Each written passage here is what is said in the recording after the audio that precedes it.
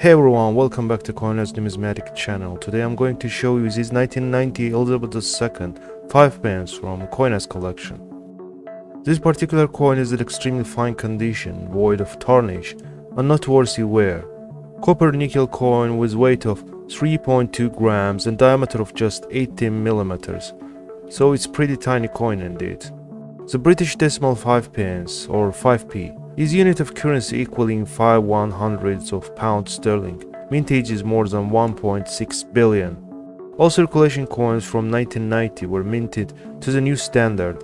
However, the uncirculated and proof mint sets issued this year had both the old and the new 5 pence pieces. Additionally, a small silver set was issued with both sizes in silver with mintage of 35,000.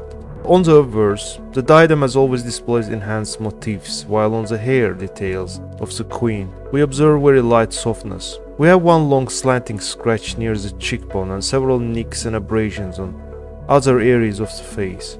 Reverse side demonstrates very neatly preserved surfaces for circulated coin of that age. Device elements are crisp as clearly seen. Only mentionable distraction is a seen abrasion near the letter P above, accompanied with curved tiny stain. According to NGC price guide, at extremely fine condition like these, 5p's are worth over 30 cents. Even at higher mint states, let's say MS65, they are worth between $2–3. Proof 5 pence variants sell for $9 to $25 on eBay. For instance, this silver proof 5 cent 2 coin set inside the elegant case and with Royal Mint brochure was sold for a little less than $20 on August 7, 2022 in an eBay auction.